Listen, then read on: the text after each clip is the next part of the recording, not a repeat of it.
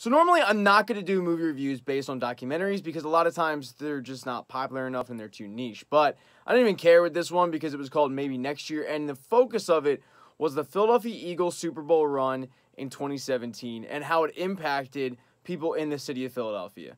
Look, if you're an Eagles fan, you definitely want to relive this because right now the team's doing very poorly. So you want to relive the glory days. But I do think that sports fans would enjoy this unless you hate the city of Philadelphia, which then keep walking. But I think this is important for a lot of people that, and I'm sure you've heard this if you're a sports fan, it's only a game. Why do you care so much?